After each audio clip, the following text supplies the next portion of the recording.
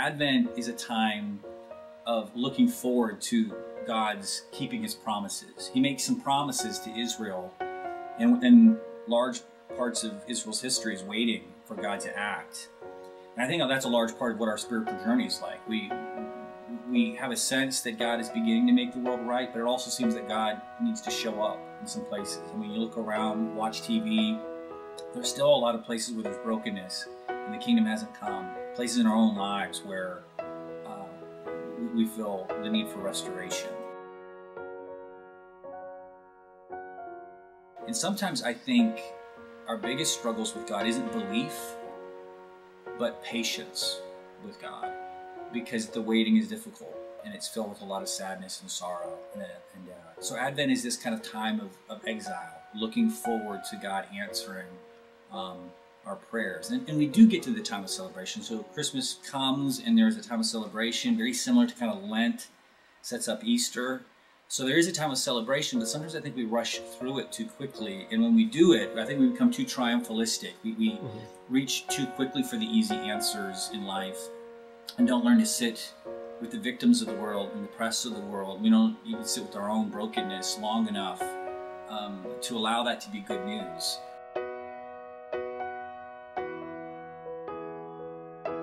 When Jesus enters the scene and his ministry begins, you have a group of people, the zealots especially, who really felt that it was their job to kind of make the kingdom come and to hurry it along.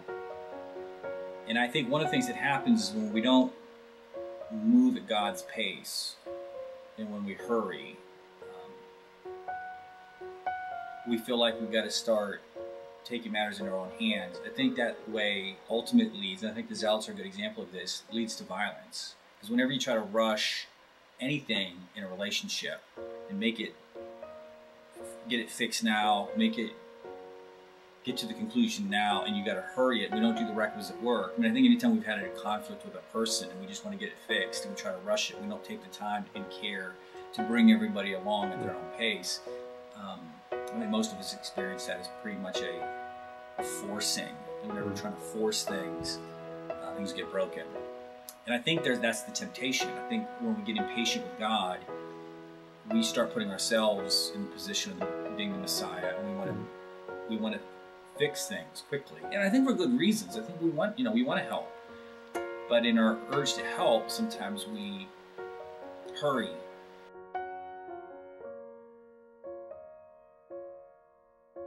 And I think that's one of the reasons why politics is so volatile right now in America. Because politics, whatever it represents us taking charge of the reins of power and making it work out.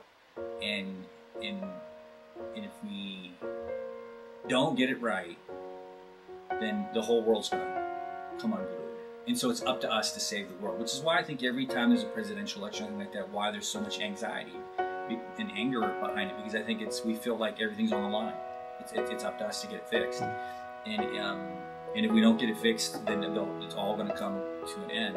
And so, yeah, I do think a lot of our anger and frustration in the world and a lot of the violence we do to each other rhetorically or socially is because we feel like at the end of the day it's really up to us and we're alone.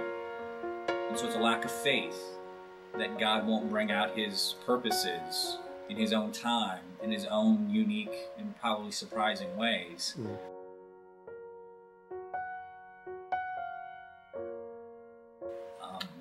I'm always struck by how long, Israel waits for God to act in Exodus. I mean, it's hundreds of years that people felt just a deafening silence from the heavens before God moves in this emancipatory way in the Exodus. And the time between the exile and the coming of Christ was, generations and hundreds of years as well. So, I mean, you end the Old Testament with that kind of, Elijah will come and God will come near. And then you open up in the New Testament with the prophecies that John is fulfilling, make way, make straight the paths because the Lord is coming. With the interlude, we go so quickly we don't realize how long those people waited. Generations lived and died waiting on God to act. And we always think that we are the generation that God will decisively act, but we might be a waiting generation for God. But